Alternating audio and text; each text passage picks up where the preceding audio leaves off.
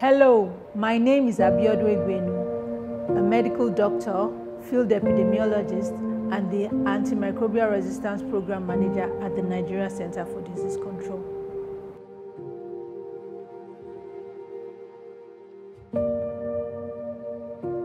When I was young, my mother always told me that I loved caring for people, which piqued my interest in studying medicine.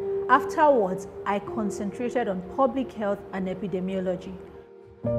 I collate data on antimicrobial resistance and use. I use this information to develop guidelines and training materials for health workers on generating accurate data from the point of patient care through laboratory testing to its use at the hospital and transmission of this same data to the National A.M.R. Secretariat at the NCDC. I also submit this information to the Global Antimicrobial Surveillance System at the World Health Organization, where global stakeholders review Nigeria's situation on A.M.R. and highlight critical areas for intervention by country and partners.